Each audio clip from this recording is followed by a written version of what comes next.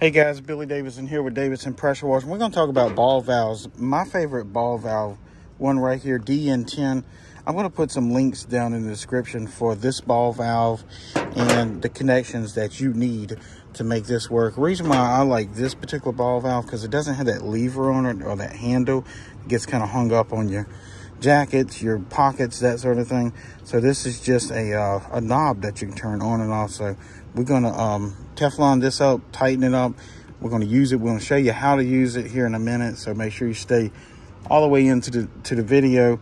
Also, if you're looking to grow your pressure washing business, go check out BillyDavidsonVIP.com. We are actually working on this big building right here, doing a bunch of pressure washing. Dumpster pad right here. Look at this one. These ball valves work really good in these dumpster pads. We're going to show you some of that. Go visit BillyDavidsonVIP.com. You can learn how to get these dumpster pads, which can get you a bunch of other pressure washing on the job site. So, all right, Apex, talk to me. What we're going to do here. All right, so we're gonna wrap these quick connect threaded ends in Teflon, and you have to make sure you do it the right way. So obviously righty-tighty, lefty-loosey. We're gonna be turning it this way. So we're going to put the Teflon like this so that as we're turning it, it doesn't fight against the groove there. So that's gonna keep the Teflon on as we tighten it up. And guys, really, Teflon is not really a sealant per se. The reason why we want to use Teflon is just to kind of lubricate those threads so we can get a good thread going in and not cross-thread it, that sort of thing. So in a pinch, I made another video on this a few months ago. In a pinch, you could use a piece of plastic Walmart bag.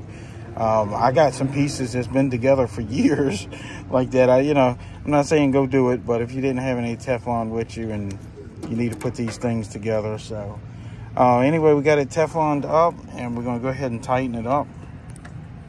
Basically, want to hand tighten it, just kind of make sure it's going on clean, no cross threading.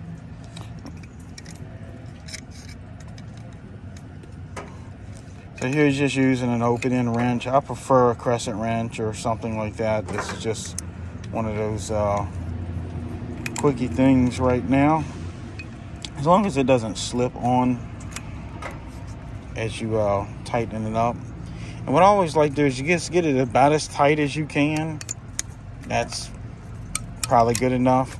That's brass fitting, so you don't want to put a long lever on it and try to over tighten it, because you probably could just bust your fittings up. Just a good strong hand tighten. So here goes our second fitting.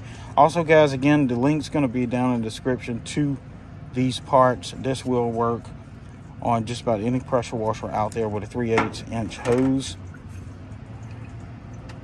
Up to, I think these ball valves are rated up to 5,000 PSI. Don't quote me on that. You have to check the specs on it, but we're nowhere near running 5,000 PSI. And guys, you want to keep the Teflon tape flat as it's going across the threads. It helps it seat in the threads better. And don't use too much. Go around it 3 times, that's good enough. Yep, just enough on it. That should be plenty tight right there. Now another thing what we're going to want to do is put our tools back in the toolbox, because we've left our tools on the trailer and the Teflon and everything else, and run off in a hurry. So we'll put that back in the toolbox, make everything secure, and we're going to go test this out. If you're liking it so far, please give us a like.